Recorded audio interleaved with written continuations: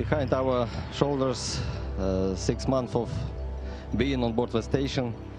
It was amazing time, and it was unforgettable,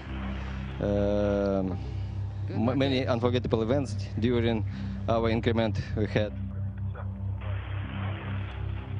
Okay, guys, this is it. Thank you, Sergey. It is truly an honor and a privilege to accept command of the International Space Station.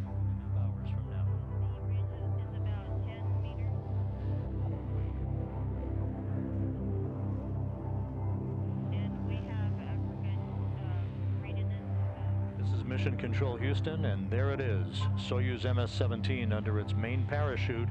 And as we described before, the white smoke is the nominal venting of hydrogen peroxide and oxygen into the atmosphere. One of the Russian Mi-8 helicopters now in view. That is the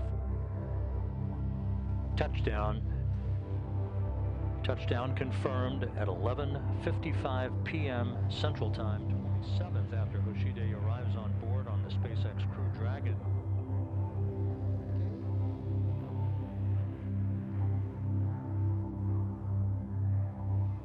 And even 300 days in space on her 2 missions, Kate Rubins is home.